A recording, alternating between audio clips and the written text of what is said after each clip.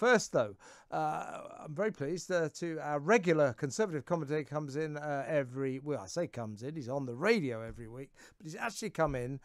So what a pleasure to meet in person Connor Tomlinson. Evening, Connor. Evening, Kevin. I'm slowly infiltrating your life more and more. Yeah, exactly. I was getting a bit disconcerting, I must say. Is that the stalker? No. Yeah, the restraining order was in the post. Listen, what I wanted to talk to you about, Connor, was the Parole Board. Now, the Parole Board has been in trouble before. A couple of years ago, it purported to try to let out of jail John Warboys, the taxi rapist. The government stepped in, the Justice Department challenged the Parole Board, took it to court, and they had to overturn their decision. And thank God John Warboys stayed inside. The guy is an inveterate rapist. He would have raped again. So God knows how they came to this decision. In fact, at the time, we all said, hey, Parole Board, how did you come to this decision? And they said, none of your business. We make our decisions in private. So the public get no say in this, and there's no transparency. And I think that's got to end. And we have a situation now, of course, you'll have followed it, Colin Pitchfork, who back in the 1980s murdered and raped 2 teenage schoolgirls separately, is now up for parole. The Parole Board has decided he's coming out of jail. Justice Secretary Robert Jenrick tried to challenge this, but failed. So fairly soon, Colin Pitchfork, the double schoolgirl rapist and murderer, will be amongst us. Once again, we've been saying, so what brought you to this extraordinary conclusion that this man's fit to be among us? Not telling you. It's private, it's secret.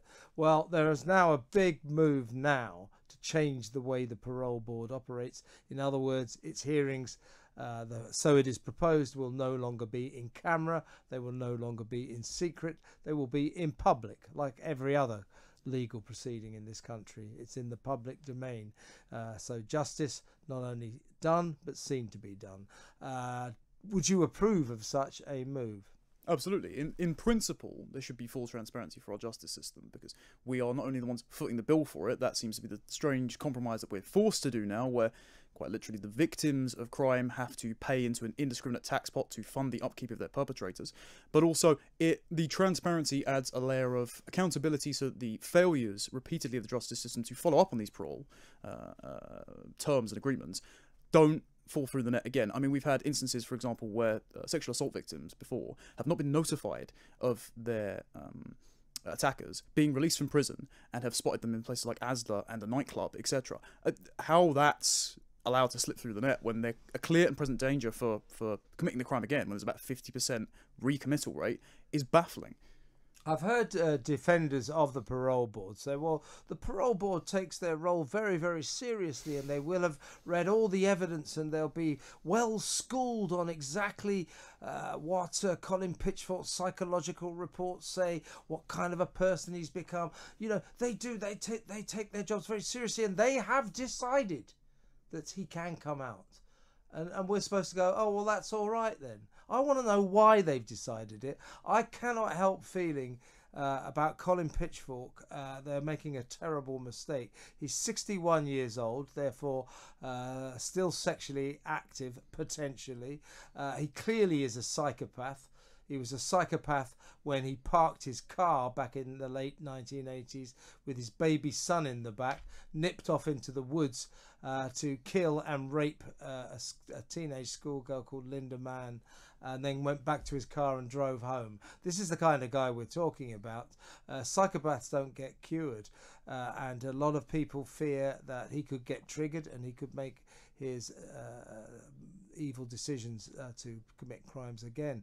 But none of what I'm saying particularly matters that much, except that's my viewpoint.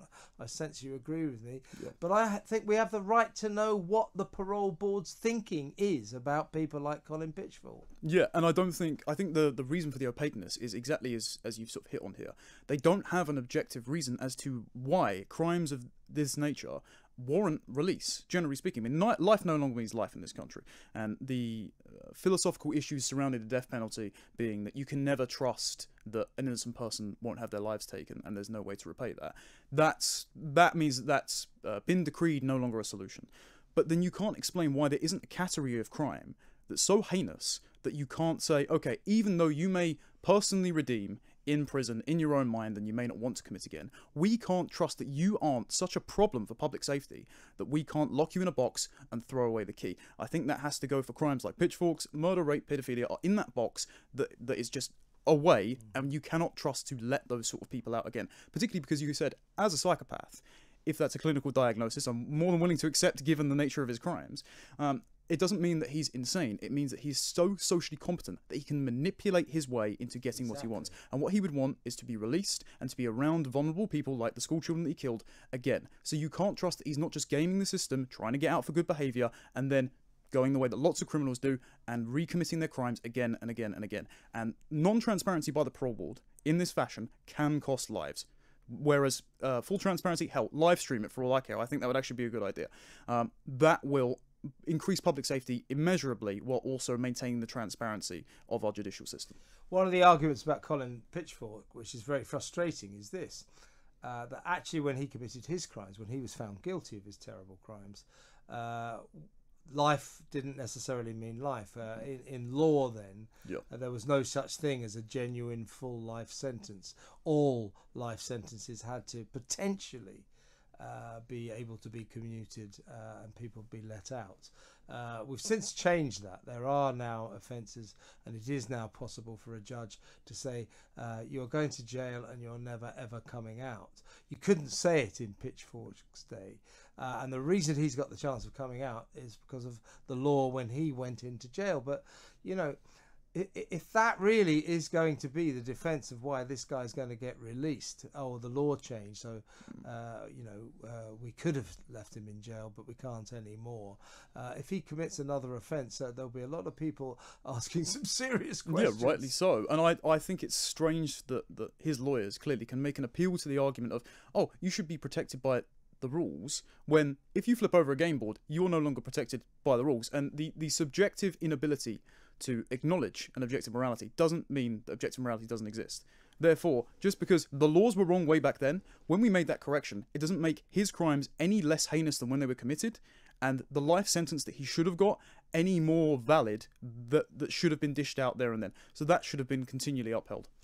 Agreed. So you and I both agree it's a very good idea to make the parole board more transparent. That way we can know what they're thinking when and I cannot help thinking, Connor, that they're making a terrible mistake with this bloke Colin Pitchfork, and certainly it sounds to me like a bunch of sort of liberal Guardian reading officials who are telling the population, the sensible, normal population of this country, you can leave this sort of thing to us because we need to protect you from your illiberal ways, and we need to let these people out. Well, let's see what happens, shall we?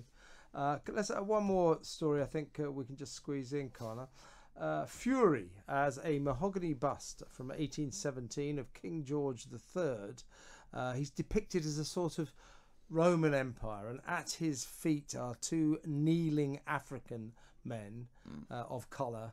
So it's one of these kind of statues of their time, if you like. It's only a little bust. Anyway, it's been removed from the National Maritime Museum because it includes hurtful reinforcement of racial stereotypes. I mean, this is, you know, every day and every way we come across these kind of stories. But anti-woke campaigners have said this decision is absurd. My view is, you know, I can see the reservations about a bust like that, a statue like that. You know, there's something very colonial about it, and perhaps a little bit outmoded. But it was made in 1817. You know, I'm a grown-up. I can take it. You don't have to take it away from my very eyes. Why are they taking this out of the museum? Well, it insults our intelligence.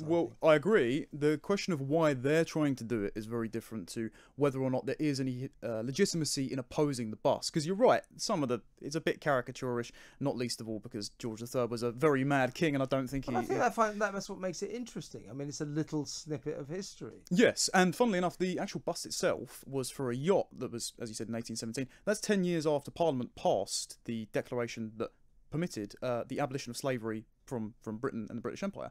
Obviously, it took a long time to slow roll that out, not least of all because certain British colonies didn't want to give up their slaves. Think of King Geza of Benin, for example. But the other interesting thing is, this was actually part of an exhibition that was on the transatlantic slave trade. So this whole time when we've been saying, oh, okay, we'll make a compromise. Let's take statues out of the public eye and either put a plaque next to them or put them in a museum to give them proper context. Well, it was in the proper context. It was sitting in a thing about the transatlantic slave trade, even though it was made for a ship that was made for Britain's naval vessel victories rather than actually for a slave vessel, and still there were complaints. So it just shows the actual campaigning about this, the opposition to us, isn't a principled discussion about telling the truth about the British Empire and British history and that. Because when you attempt to, when we make an earnest effort to say, okay, here it is in its proper context, educate yourselves about it, they still oppose it. So it's simply about rewriting history, trying to remove the fact that sins and also the good parts, like the abolition of slavery when lots of other countries weren't doing so, are removed from their context and are removed from the public consciousness. And it's to create a new ever-present, ever-progressive moral code projected onto history. Yeah, I mean, it's a censorship of history, and I find this kind of bust, this kind of statue, interesting, a real sign of those times. And why they should think that taking this from out of our view is important to our welfare. I mean, I don't want them to make these decisions. You know, I'm a sentient adult. I can make these decisions myself about whether or not I approve of that statue. It doesn't have to be censored. It doesn't have to be taken down.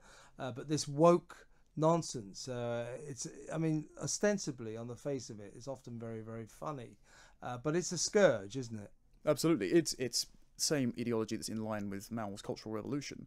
I think it's quite funny how President Trump has become a giant orange Nostradamus at this point, back when they were trying to take down in the Charlottesville rally the statues, of where he said, okay, you start with someone as objectionable as a conservative general, who's next? George Washington, Thomas Jefferson, and then you're sticking dynamite under Mount Rushmore. It's gotten to the point now where the progressives are literally waging war on inanimate pieces of rock, and to paraphrase a Nietzsche quote, anyone who makes a moral crusade out of finding enemies will find them everywhere he looks. So this will never end unless we stop it. That's how they made Mount Rushmore, with a bit of dynamite. So dynamite's back, this time to destroy it. It's pathetic, isn't it?